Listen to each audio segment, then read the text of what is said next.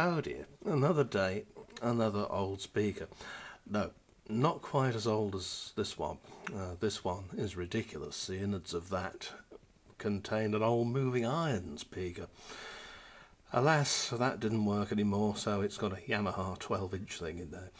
But now we've got a little problem with a man with a mission. Well, a pair of missions today. Mission 761 two-way hi-fi loudspeakers, actually made in England, would you believe? And what had happened was the tweeter had packed up on one speaker, because he went away leaving it playing Classic FM, and when he came back again, poor old Adam over at Ashford, he said, hang on a minute, it doesn't sound quite right through one side. And the upshot of it was that the tweeter had gone fut. So, given that a new tweeter was, I think, going to be £15 or something ridiculous, and that's the beast.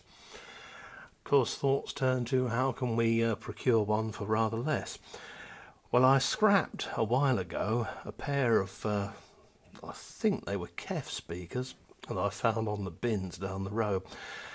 No good trying to get those to work. The rain had got at them and buggered up the MDF casing. Would you believe that? KEF using MDF casings? Yeah, I know, times change, don't they? But the speakers themselves, well, one woofer was damaged, but the two tweeters, I thought, I'll hang on to them. You never know. We had to enlarge the hole a little bit to account for it, because they're more or less the same, but that's slightly bigger. But the upshot of it is that we are now tweeting nicely. I don't mean that silly thing on the interweb, we don't get involved with that. So the only thing I've got that's really powerful enough that's readily available is this, to try them out with. But they do sound rather crisp and clear again.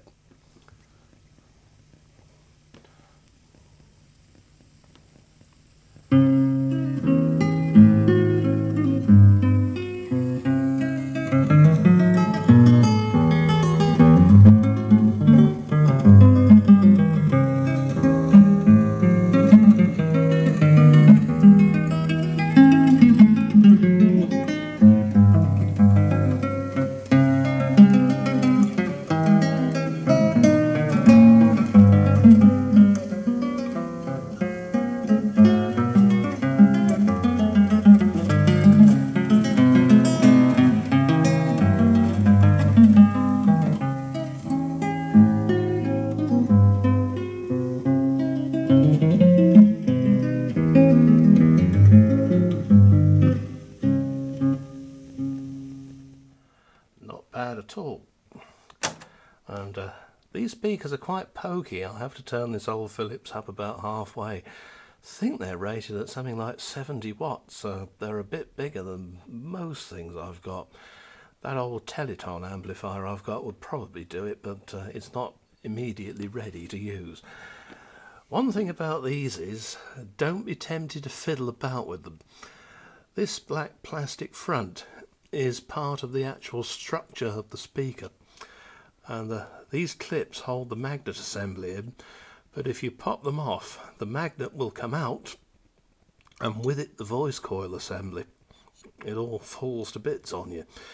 So unless you're very sure when you put it back together again that it's all lined up, there's a good chance that if it was working before, it won't be when you're finished.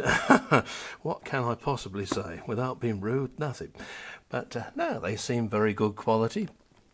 They're from the 80s, 80s style lettering. The grills just pop off and on.